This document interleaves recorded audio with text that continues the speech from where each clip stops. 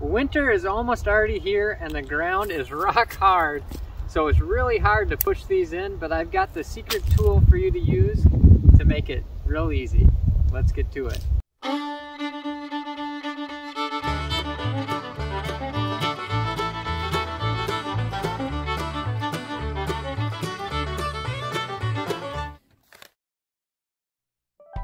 So I've got these driveway markers here, and I had already put them in the ground already before the ground became frozen. And as you can see, like this one, they're leaning over and they came up out of the ground.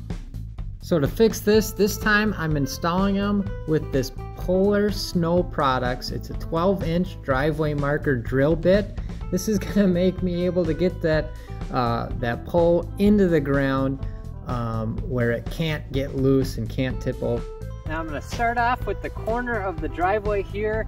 Now depending on where you're at, I already know where all of my wires and cables and power are in my yard.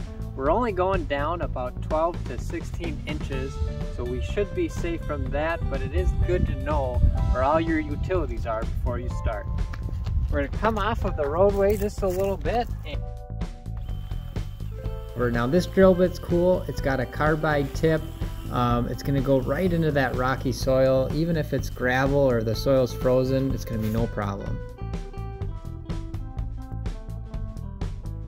When placing these markers, I like to put 2 tall ones at the corners of the driveway, and then I'm going to run shorter ones along the road for where the plow driver is going to see, and then I'm going to put them down the length of the driveway, so when I'm snow blowing, I know where the curve is in the driveway and I know where the edges are. I don't have to chew up the grass as I often would do. So there it is. It really made quick work of putting in these markers. They're going to stay nice and straight up and down all winter long. Now I got this drill bit from Amazon. It was under 10 bucks. And you can pick one up. I put a link in the description below. If you like this video, please hit that thumbs up button and don't forget to subscribe for more videos. Thanks for watching.